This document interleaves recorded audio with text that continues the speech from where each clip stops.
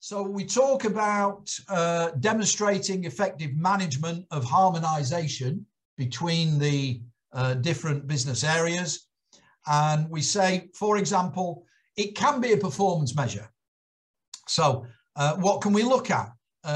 How good is our operation? On-time departures, cost-effective maintenance, low level of incident reports within a climate of people willing to report. So no report doesn't mean everything's okay, but low reports in a climate where people are willing to report can mean it's okay.